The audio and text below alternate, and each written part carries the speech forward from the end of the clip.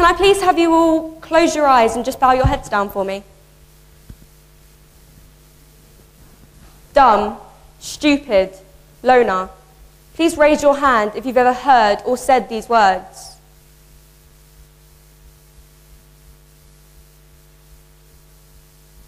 Okay, now could you all keep your hands raised and look at each other?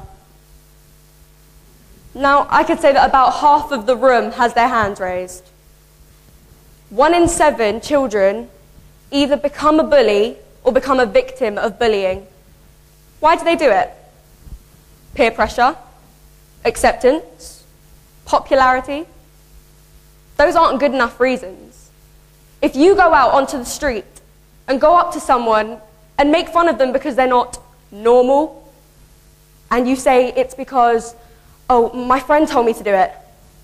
What, you think it's justified? No.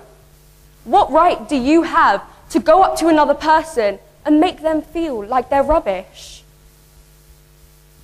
Now, I know a lot of the people in here have heard all these speeches on bullying, and they say, oh, it's just another person talking about it. What can they say?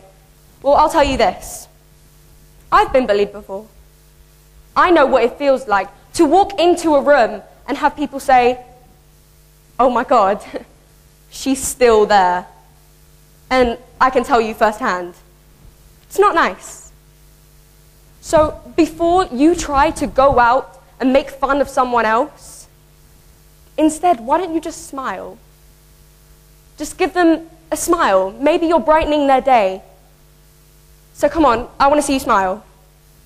Come on, I want to see you smile. Come on, you can do better than that. Smile.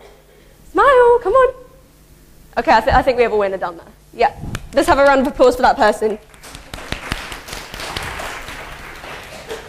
Now, I'm going to leave you with a quote and a question. Someone once told me, life is a fight, but not everyone is a fighter. Otherwise, bullies would be an endangered species. Now, what would you rather be? A problem or a solution? Thank you for listening.